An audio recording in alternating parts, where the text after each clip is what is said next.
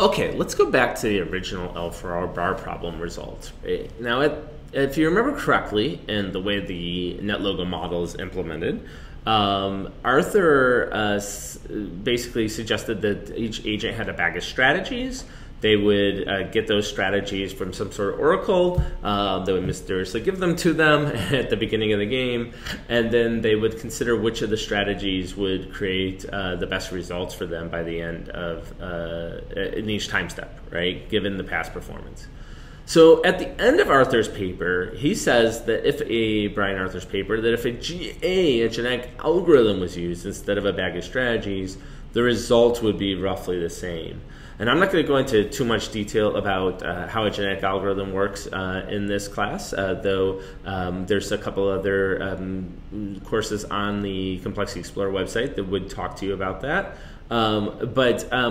Let's just imagine that a genetic algorithm it's a machine learning algorithm that basically, using evolutionary principles, can try to optimize or try to find the optimal space of solutions for a problem. So in this case, it's going to take a strategy and it's going to manipulate it to try and find a better strategy, right?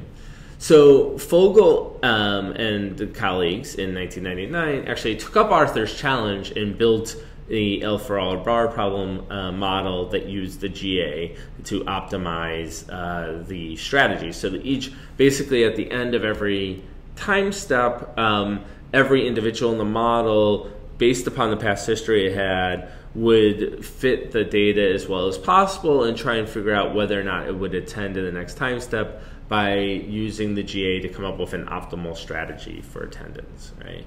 He showed that once that particular strategy was used, right, that the average attendance actually was lower than 60, which is what Arthur had shown, but instead was closer to 57. So instead, and one of the things about this was that he actually allowed each individual to run a genetic algorithm for 25 generations with 100 different strategies per generation, right? So that's about, that's a lot of computational power compared to Brian Arthur's original case where they simply had a bag of, say, 5 strategies or so, right? So this made, when I was a late grad student, early postdoc, this made me kind of curious about, well, if random attendance at the bar is 50, right? Because if half the time you attend and half the time you don't, if you just flip a coin, and Arthur's attendance is 60, and the Fogel et al. Paper, which seems to be fairly optimal, achieves an attendance of 57.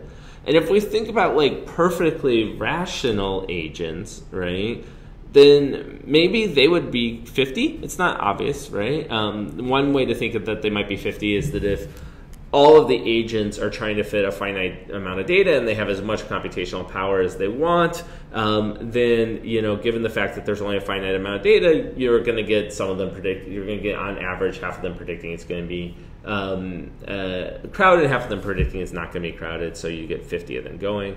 Or maybe they all start at the exact same point, come to the exact same prediction, in which case they're all going to either attend or not attend each week, and assuming that's roughly distributed, then that would be 50 as well, right? Though again, that's a mean, it's not actually a good characteristic. So, if you plot these points kind of, on a graph, on a completely made up graph that's not real data at all, but the graph I was thinking at the time, right, you could think of like how much people evaluate or how much, rationality or computational power they're allowed to have access to, and then what the average attendance of the bar is, right? And it might be the case that maybe there's some sort of curve here, and maybe Brian Arthur, just by the particular set of choices he made and making good assumptions, wound up hitting this optimal value, right? And so I decided, well, we could actually build an experiment to test this out. So I worked with Forrest Stondahl, who is also with Uri Wilensky, and we decided to design a genetic algorithm as well to optimize the strategy space in the NetLogo model, in the Farol NetLogo model. And what we did was we varied the amount of computational power that each agent had from 0 to 20 generations of computational power. And the point of what that isn't very important. The point for you to know is that it allowed us to kind of scale at finite degrees how much effort each agent was putting into trying to predict next week's generation, right? And we ran the model for 500 ticks. We looked at the average over 30 runs, and we then measured the mean attendance per week for the last 100 weeks. And what we showed was that, sure enough, we never quite got all the way up to that 60, but as you increase the computational power, the average attendance at the bar went down, which is interesting, right? You have agents who are able to make better and better decisions, and yet the system as a whole performs less well. And this kind of feeds in a lot to Brian Arthur's original point, which is that it's not necessarily each individual agent and their decision, it's the ecosystem of strategies and decisions, right, that really come to get the societal results. And as in our argument was that as you increase the computational power, each individual agent is going to look more and more like every other individual agent, and so therefore the heterogeneity of the system goes down, which means that the overall performance of the system goes down as well, right? Farol bar problem to optimally really requires a heterogeneity of agents in order to get close to that 60 maximum, and you just don't get that with increased computational power. Right? So this is one example of how you might combine agent-based modeling machine learning, where we actually put a genetic algorithm into each and every agent to help them make a decision. And this is an example also of something that we talked about early on, which is truly adaptive agents. The agents in this context are actually making different decisions based upon their past experiences, and as a result, even when presented with the same current situation, right? So based upon what I've done in the past, I might be using a different strategy now to make my decision, and so as a result, I might change the way I solve the problem that I'm faced with. And I'd be remiss if I don't mention that, this problem has not just inspired us to do some interesting things, but there's a number of other interesting and related models to the Farol model that you might want to look at in NetLogo.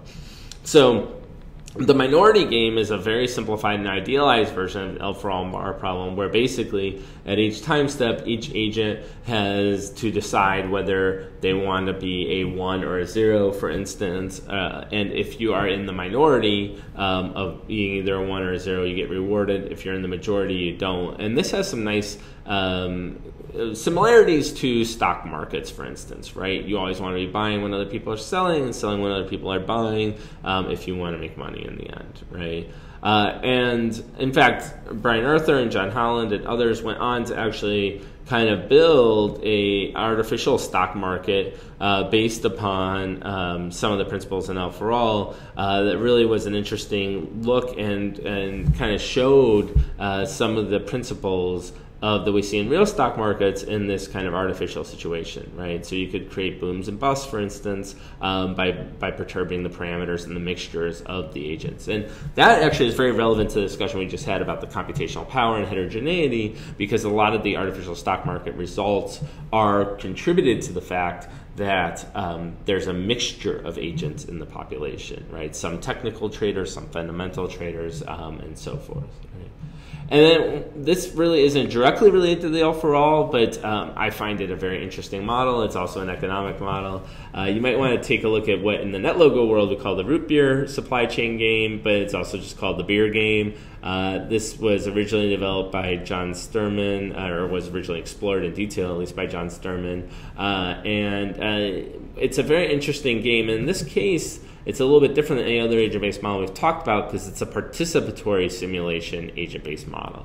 In other words, you actually have humans who interact with the agents in order to make decisions about the way the world works. And in this case, you're trying to make decisions about how much root beer to order. We want beer in the original one, but because NetLogo is a kid-friendly software package, root beer, right?